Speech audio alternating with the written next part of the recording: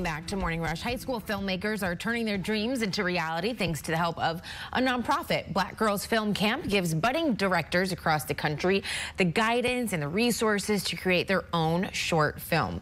10 teen directors between the ages of 13 and 18 are then chosen to attend the free 16-week virtual camp that includes an all-expense paid trip to LA in partnership with the University of Southern California. Applications are open now until October 31st. In the meantime, though, Dr. Jimmeka Anderson, co-founder and executive director of Black Girls Film Camp, joins us live this morning with more on the mission of the organization. Thank you so much for coming on the show today.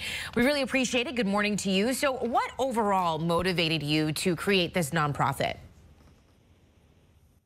Well, one, being a Black girl myself, wishing I had an opportunity to do something like this, but I was pursuing my PhD and doing a lot of research in media literacy education and learning about the disparities with Black girls with literacy proficiency, them scoring the lowest out of their gender peer group, but also seeing the disparities in media with only 2 to 3% of Black women being directors and writers of the narratives that we're seeing on television, which consequently has led to only about 2 to 3% of Black girls being represented as subject in the TV shows and films that we're seeing. And so I was like, somebody has to do something like this. So I wanted to create a space to make a difference and an impact and create that opportunity for Black girls.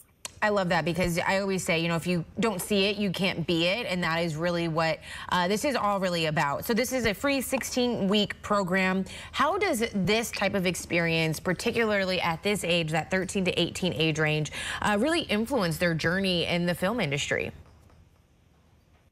Well, one, it builds their confidence and it provides exposure. So these girls are being exposed to showrunners, TV executives, just Black women that are stellar, phenomenal at the top of their field in the Hollywood industry. Award-winning speakers are coming in, talking to them, sharing with them their stories, and helping them know how to navigate in a way where they don't have to go through the hurdles and hoops and challenges that they went through to get to where they are currently in their careers.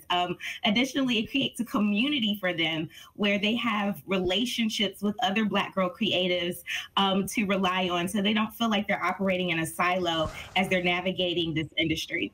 And I love how this is just, you know, the entrance part, right? But there is probably a little bit of anxiety or fear about what comes next. What is your advice to the young women involved in this? Because just because there may not be a hurdle today doesn't mean there won't be one when they're trying to create something 5, 10 years down the line. What's your advice to them?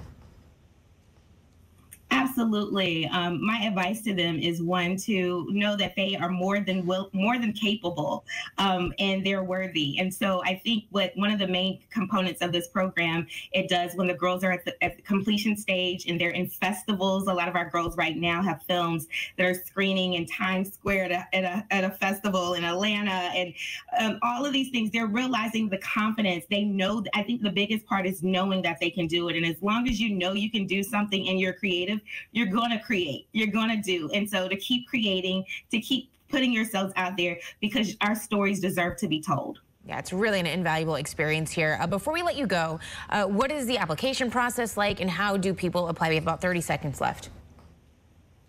Yes, so applications are open until October 31st. You can go to www.blackgirlsfilmcamp.org to apply.